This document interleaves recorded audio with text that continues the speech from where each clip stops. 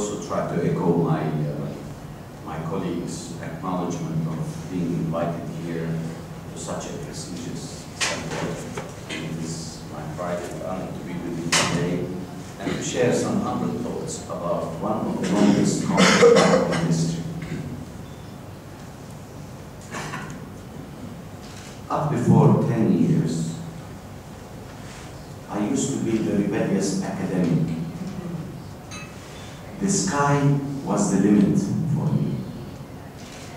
But during the last 10 years, as an ambassador to the United Kingdom,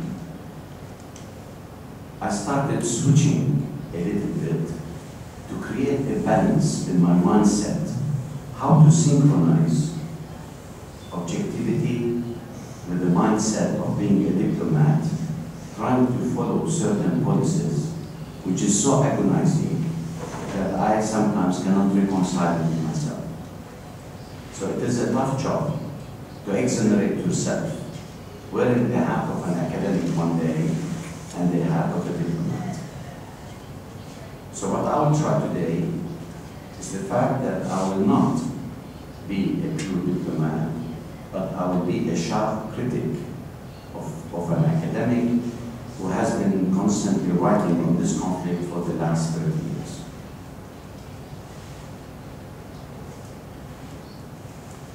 I would like to certain premises, since Eli has always emphasized theory in all his presentations.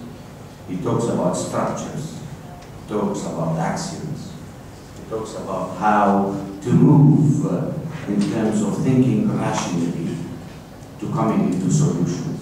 I will become more a practitioner that tests these methodologies and see whether they work or not. One basic conclusion I arrived at is there is nothing called conflict resolution. Let's not kid ourselves. It's a novice discipline that will take years and years to achieve, because we don't have the magic wand in social sciences to say that conflict resolution is the only way out of any conflict. No. We started establishing new axiomatic presentations on this issue by saying that yes, there is something called crisis management. And crisis management is completely different from conflict resolution. Crisis management is you trying to minimize the losses in any kind of a negotiated settlement.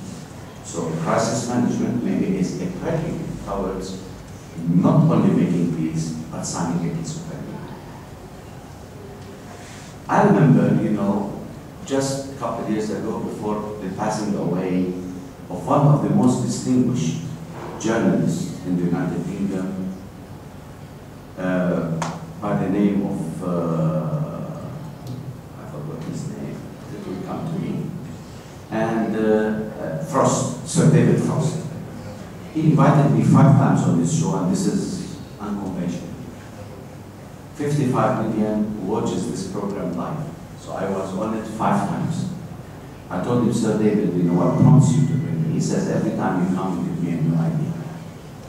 And he asked me since last time, it was any draconian changes on the political scene in Palestine and Israel after the last interview 6 months ago. And I just came up with one tagline, just dawned on me spiritually.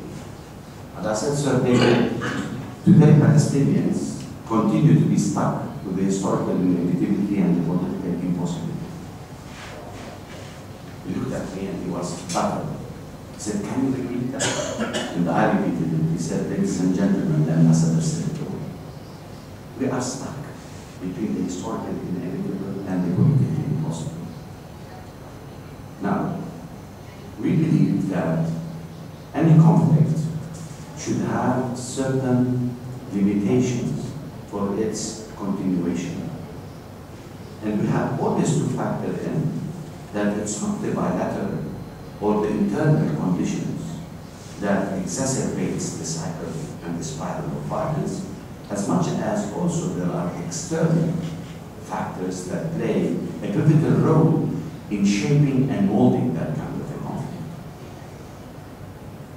I don't need basically to remind you how many times the Palestinian-Israeli conflict or the Arab-Israeli conflict was the cause to ignite the Third World War. Many situations happened in the past where our conflict, almost created a new kind of an objective condition where it could have led to another major war in the world. From my personal experience as a practitioner, a second practical lesson, I learned two lessons. One, incrementalism is a recipe for disaster. And the second lesson I learned is unilateralism is another recipe for disaster. And I can prove incrementalism and unilateralism were both recipes of disaster by using Gaza on one side and the Oslo Agreement withdrawal incrementally from the occupied territories as another recipe for disaster. Now, let's not kid ourselves. It's not only the 6 processes that we listened to today by Professor Kaufman, but there are 70 processes. For the last almost 70 years, we have been engaged in trying to reconcile substance with process. And our major difficulty has always been the process and not the substance. Because everybody knows what the ultimate result is going to be. There is nothing short than a two-state solution with 22% of historic Palestine completely Palestinians. Everybody knows that this is the only solution given the current socio-economic objective conditions of this conflict.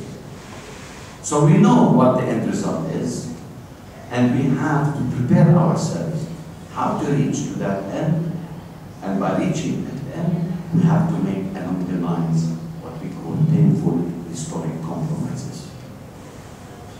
And the painful historic compromises are made to accept the general idea that we are two nations that could coexist because we have no other choice.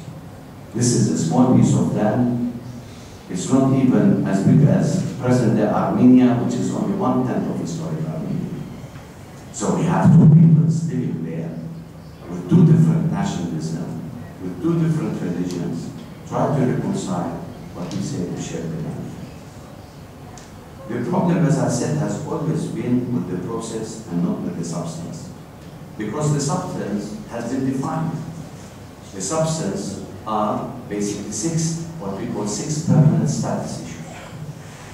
Meaning settlements, Jerusalem, water, security, the refugee problems, and what have you. The enigma of peace in the Middle East lies in the fact, what is the borders of Israel? If can Israel define its borders, then we have strategies of how to deal with it, strategically and tactfully, and to reach an agreement in something that we have invented in the year 2000 at the Oriente House, the concept of transfer. But you tell me, where is the starting point? Is it the status quo, occupation plus autonomy? Is it occupation plus, is it autonomy minus statehood? Give me something that I could rely in the discipline of political science to understand the definition of a state that you are more or less formulating to the Palestinians. I think Israel has failed to take a bold stand in defining its borders. Now, let alone that we have hundreds of UN resolutions, whether in the Security Council or whether in the General Assembly. Most of them were not binding for the state of Israel. Why? Why it was not binding for the state of Israel, especially the last 20 years? For the simple fact that the international system has went through dramatic changes from a balance of power to a unipolar power. And that unipolar power is the United States of America. Nobody can really convince us that the United States of America has been acting for the last 22 years as an honest broker of peace. I have my doubts. I have my doubts because I have evidence to prove to you that it was not an honest broker of peace. The United States of America only played a pivotal role in crisis management. and not in conflict resolution. And that's why its role has been diminished to insignificance for the simple fact that the constant military incursions continued with the occupation and the constant wars that we are witnessing in the occupied territories are merely a culmination of the failure or the dismal failure of what we call US policy. We have to understand that we are part and parcel also of our politics. We cannot erase the fact that we Palestinians, as non-state actors when we were within the PLO and using armed struggle as a way to achieve our national aspirations, we have been a non-state actors influential in regional politics. Now we have dramatically shifted from being non-state actors in armed struggle into something called actors with state structures and ministries, and taking as a strategy non-violence, non-military solution, and adopting the strategy of negotiations in order to achieve our ends. This has took 25 years of the PLO to change its mindset and to understand that pragmatism, which is choosing between constraints, is the ultimate strategy for us to achieve our self-determination. We did not continue with the idea of revolution and violence, but we came to understand that the politique réelle today imposes upon ourselves to play the political and the diplomatic game rather than the military game. And that's why our President Mahmoud Abbas, since he came to power, he has taken non-violence as a strategy of his government and of his policy. Because he knows if we want to play the game of military might, we are falling in the trap of Israel, because Israel wants that game. That's the only way to perpetuate conflict and to continue with occupation. If President Arafat was a threat as far as violence, as they claim, and security, although he was, the maestro of convincing all the PLO factions to come to understand political accommodation is the recipe in order to find our national aspirations, President Abbas went the 9 yards, as we say. He adopted this strategy and wore the hat of the diplomat and the politician, and he never looked back at the question of military to solve our conflicts. Ladies and gentlemen, we have to make clear distinctions between peacemaking and peace building. It is so nice to talk about initiatives, but we have failed as peoples to reconcile our differences and to understand that the basic fact is we cannot continue to be at loggerheads trying to engage each other in a process of demonization, in a process of war of images, in the process of finger pointing and blaming one side against the other.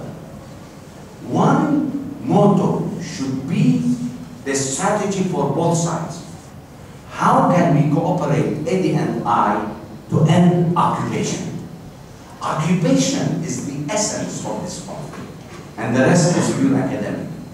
Once we try more or less to reach that stage of accepting that occupation cannot continue, then Palestinians and Israelis are ingenious enough to find solutions to all our current problems, including the question of Jerusalem and the right of return to the refugees. But in order to change that mindset, we need to have what we call psychological therapy. And I tell you, Israelis and Palestinians, they need psychological therapists, because we are totally out of it now. Of course, the Israelis can afford psychological therapists, the Palestinians cannot afford it. So there is an imbalance there. We hope that they can have the therapists, maybe they can help us in trying more or less in overcoming our problems. That's why I think peace building between nations, especially when we claim to be two democratic entities, side by side, and no one can deny the fact that the Palestinian society is a democratic society. It's a pluralist society. Listen, I'm Armenian, Christian, Catholic. I'm the ambassador of Palestine in the United Kingdom, the second most important in world politics after Washington. So nobody can tell me that, you know, we are not an ethnically diversified, pluralist kind of society that believes in democracy. And I challenge the audience to tell me the 2 elections that we run are the most important elections, the most honest elections with no risks whatsoever were the Palestinian legislative elections. So we are a democratic entity, and we believe in history that democracies don't fight each other, although they beg to differ with each other. So if we have the components of a democratic entity alongside with Israel, what is left for us to come and sit down at the negotiating table and in a civilized way try to find solutions for our own? I think the question is psychological, it is a mindset. If we try to exonerate ourselves from all these stereotypes and demonization process, from the obsession of security, which I always define in mathematics 10 over 0 undefined, because every time when you say something, Israel says security, security, security. Security is becoming the magic word for Israel to exonerate itself from the responsibilities of how to deal with the occupation. So here comes the real challenge for intellectuals, academics, and politicians. Can we perpetuate the status quo of occupation? No. Because the steadfastness of the Palestinian, 5 million people are saying no to occupation. We are going to stay in our country until we find a solution. So unless Israel wants to commit another genocide like the Armenian genocide, and I don't think Israel, with its Judaism, has that concept of killing Palestinians massively in a genocide. So this option is out of the way. But today, the facts on the ground are changing dramatically. We talk about a 2-state solution. The last 22 years, settlements have tripled, settlers have tripled, the West Bank has been divided into 4 cantons, Gaza is totally isolated, Jerusalem is totally isolated, there is no geographic continuity, and then we talk about a 2-state solution. How can we convince the people on the ground who are separated by 600 military checkpoints in the West Bank to tell them, yes, we have the chance of having an economically vibrant geographic entity called Palestine? So we cannot fool our people by this concept of a 2-state solution when we see the demography and the geography is dramatically changing on the ground. And that's why we need to be bold enough.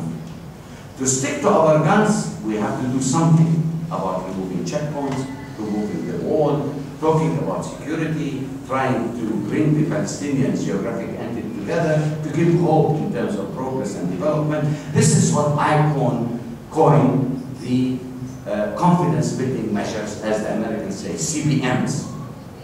We neglected the CBMs, but we exacerbated the violence by imposing these new facts on the grounds, which would make it impossible to go along with a 2-state solution. There is no third way. What is the other option? Now, in a 2-state solution, I totally agree with Eddie with everything he has said about the Geneva Initiative, about the Clinton parameters, about the Arab Peace Initiative, which I would like just to talk a little bit about it because it's a very important document. The only other option left for us is a 1-state solution. And 1-state solution meaning binational state. And binational state means 1 vote, 1 man, 1 vote. And I try to be not against the gender, 1 woman, 1 vote. Okay? So that in itself creates a big problem to Israel and to the political discourse in Israel. If they accept the 1-state solution, it means that the demographic imbalance 10 years or 20 years from now is going to oust the concept of the Jewish nation, the Jewish state, and there goes the Zionist messianic dreams of Eretz Israel. It cannot be accepted. And I always say, which makes my audiences laugh in the United Kingdom, when I say if Israel has the nuclear power, we have the demographic power. And it's easy to deal with the nuclear rather than with the demographic, because that demographic power is a total threat to the state of Israel. So if Israel understands this reality, what does it take Israel to accept the 2-state solution and have the state over 78% of historic Palestine? And this was given to them on a golden platter by the Arab Peace Initiative, by His Majesty the King of Saudi Arabia when he came with this ingenious plan in 2002, which was adopted in the Arab Summit of Beirut. And our distinguished charge d'affaires was there in Lebanon. He was telling me when this draft was drafted, the resolution was drafted. What does the Arab Peace Initiative say? It gives the safety valve for the existence of Israel to stay on the land, to be part and parcel of the region, to integrate into a region as a full-fledged nation state, with food security and total normalizations, diplomatically, with trade relations. And I always say, I wish the Israelis accepted the 2002 Saudi initiative. Today, believe me, today, we could have seen the flags of Israel hoisted in Mecca and in Tehran. Because it's not only the Arabs that accepted the peace initiative, and His Excellency could tell me, but 59 Islamic states have accepted the Arab peace initiative. And we were always told by Abba Eban that Arabs don't lose an opportunity to lose an opportunity. I tell the Israelis, if you are the masters of that, you are not preaching the converted anymore. I think you have to draw the lesson that this is a chance of a lifetime. And what I feel from the Arab League, that this issue is not going to stay on the table. In other words, if this is today an offer, tomorrow it's not going to be offered to Israel. Then we go back to the zero-sum conflict. And I say this is the golden opportunity to have a president like Mahmoud Abbas, who is so pragmatic, to have the Arab Peace Initiative, to have the big Arab countries, including Saudi Arabia, pushing for a peace process, pushing for negotiations, and Israel to continue with its belligerency of building settlements and creating facts on the ground and trying to exacerbate the conflict through naked aggression is a recipe for disaster. I think Israel today is responsible for the security of its own citizens. It's not the Palestinians who are responsible. And we need security as the occupier much more than the occupier. So the security of Israel is the security of the Palestinians. And I look at it from that perspective because it takes two to tango, as we always say. I was one of those who said, let the president throw the keys to the occupation. But I was coined after 7-8 years. And the reason why I said that at that time is the fact I have seen the pitfalls of the Oslo Agreement. And I said, we don't need charity from the international community. And I don't want Europe to be a payer rather than a player in the political process. And you cannot pay money to help the Palestinians, which is the responsibility of the occupier and not the international community, to feed the occupier and to relieve it from paying its dues in occupying the land. So this has been a dramatic point that perpetuated occupation because Israel has one of the least expensive occupations in the world. Europe, United States, the Arab countries are paying for the perpetuation of occupation.